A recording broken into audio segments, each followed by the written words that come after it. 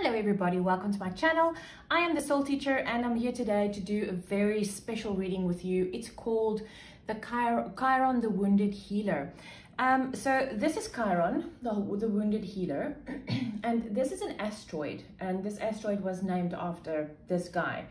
So I want to tell you more about this, and it's imperative that you understand how it works. Chiron was active at your birth in a very specific place, and this is about how Chiron shows up in your natal chart. Now this does not go like the normal sun signs or the moon signs or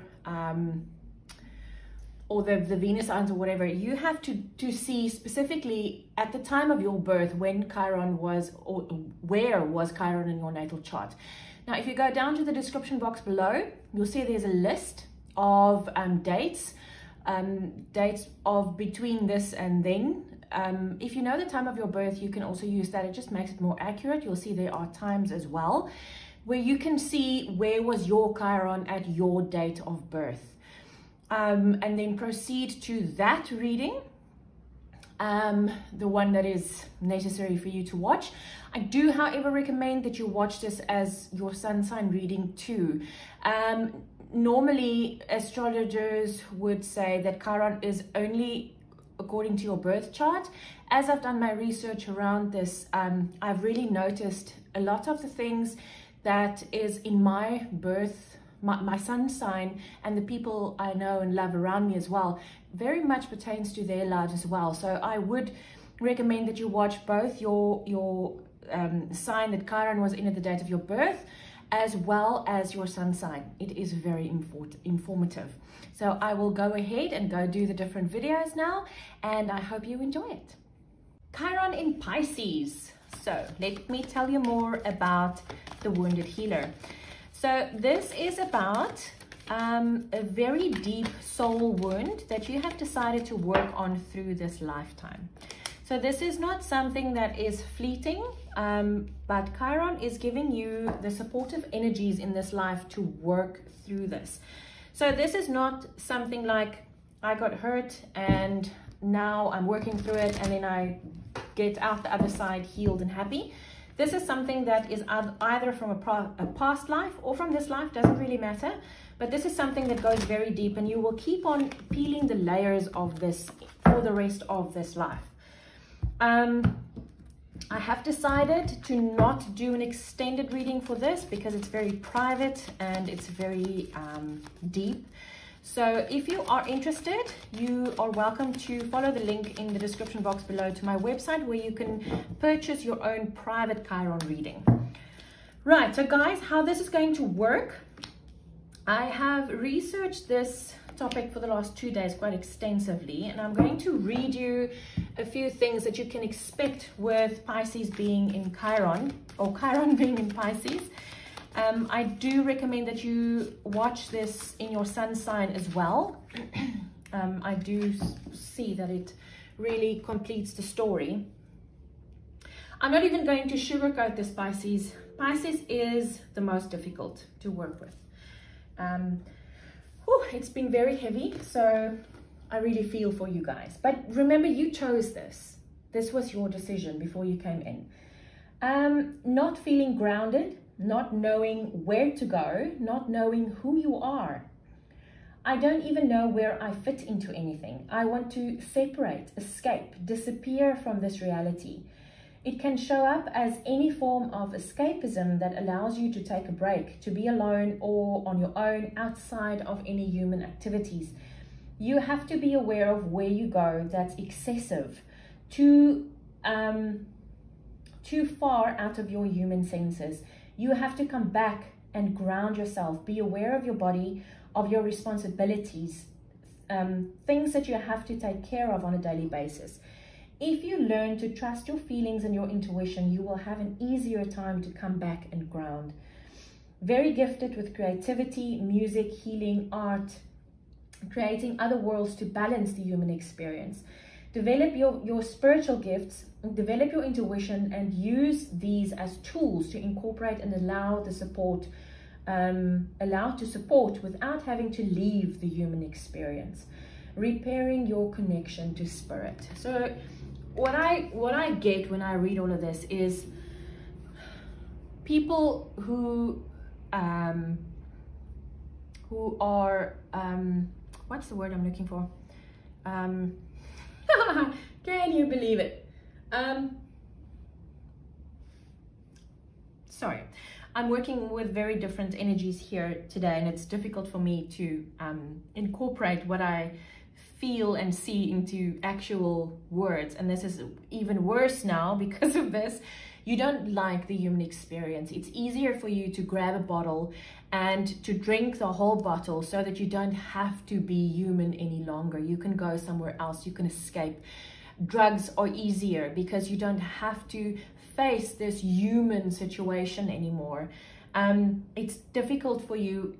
Most artists come out of Chiron and Pisces because when you create something on canvas or a statue or a sculpting or whatever, it means that you don't have to be present in the human experience right now. You can go somewhere else where you're not needed, but then you can get lost in it. You can get lost in that experience, and then you need to come back and remember, but hey, there's things that I need to do on a daily basis. I still need to eat. I need to pay the bills. I need to live. I need a house. I need to take care of my loved ones, or whatever the case might be. You have to ground, and that's what Chiron and Pisces is all about. That's the soul wound that you're healing, is you have to be okay with being with other humans and with you being human. It might also be a question of you have to find that balance. Don't go to places where there are so many people. Lots of people love the loudness and the rowdiness of a crowd. You don't. You can't stand it. You feel overwhelmed. You feel like you need to get away from there. And that's when you go away, and then sometimes you forget to come back, and then you're not grounded. So grounding is a very, very important thing here. So in which chakra lies this feeling of not fitting in? We have crown chakra. And I absolutely get it, because you are the creative type. You are the type that would be able to make the most beautiful paintings or sculptings or whatever, because you have this beautiful imagination. Pisces is the dreamer of the zodiac. And if you can put that on canvas, you stand separate from the crowd. That's why you don't fit in. And it's because of this very divine spiritual union, this connection with spirit that is almost the purest of the pure, which is the most divine, but in the same sense, it also goes back to you are not like the rest. So it's difficult for you to fit in. How does this show up in your life? You have these memories, maybe past life memories, or maybe memories of when you were a child and you were safe and you didn't have to be part of the human experience. You might have had a mom or a dad or whatever that would support you in your creative endeavors and would allow you to have that imaginary friend, or to play imaginary games or whatever, and you would feel safe and happy. So how this affects your life is you keep on trying to go back to that place where you didn't have to be human, where you didn't have to human today. You can be whoever you want to be. You can be that superhero. You can be a god or a goddess that doesn't need the people around them.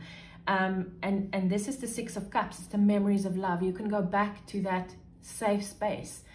And that safe space is most of the time where other humans are not present or even welcome. How can you be more grounded? Because that's the ticket here, is if you want to be more part of this human world and you want to be you want to fit in better, you have to make sure that you are always very grounded. How can you be more grounded? Your spiritual gifts are really, really intense. Crown chakra, hello, intuition, high priestess. You are guided. You are divinely guided. And if you can listen to your intuition and use your gifts to respond when your higher self tells you, hold on, go back and ground. And you do that immediately, you will feel so much better. But if you hear that little, because remember, your intuition is the voice that whispers, it's not the screaming one. The human one is the screaming one. The ego is the one that screams and says, I don't want to be part of that human crowd. The intuition would softly whisper and say, you have to go ground. You are losing yourself. If you decide to not listen to that voice and you don't go and ground, it's going to be so much more difficult to come back and to then start the grounding process. But if you can listen to that voice, when that voice says, I don't like where I am, go back and go ground immediately, and you will always be grounded in some way. How can you develop your spiritual gifts and intuition? Choose wisely. That's where the screaming and whispering comes in. You have to choose every single moment of every single day. You have both of these voices in your head. It's the one you choose that to act on that actually makes your life a reality. And if you can choose wisely, don't choose according to, I don't want to go tonight because there's going to be too many people around. But what if you go tonight and you meet the love of your life? What if you go tonight and you meet someone that gives you the opportunity to create a business you've always wanted? What if you go tonight and you meet someone that offers you a job where you can live out your imagination and you can create things that you don't necessarily have to be so much around other human beings? Choose wisely what you act on. And when you start to act wisely on these things, act on the whisper instead of the scream, you will find the pattern in that. And when you find the pattern and you get the reward of, I'm so happy I listened to my inner voice today because now I got this beautiful job, you will realize that, oh, but I need to listen more to that voice. And the more you accept it and you're susceptible to it, the more that voice will come in and you will then develop your gift. Wow. This is a very nice reading, Pisces. I didn't expect this. I expected something very heavy, but this is very cool. Advice from Chiron. Interesting, isn't it? Community. That's what you try to escape from. That's what you try to let go. And Chiron tells you to become part of your community. But this is also not just any community. This is your soul tribe. This is the people that has got a soul contract with you to help you in this world, to help you on this earth in this lifetime. Your community, your people, the people that would understand you and that would know, okay, I need to leave this person alone for a while so that they can ground. And then when that person doesn't come back, then they'll go get them. Wow. Guys, this was absolutely gorgeous. I so enjoyed this reading. I really hope that it helped you. Please like, share, and subscribe. It really helps to grow my channel. I really appreciate you being here. I'll see you again soon. Take care.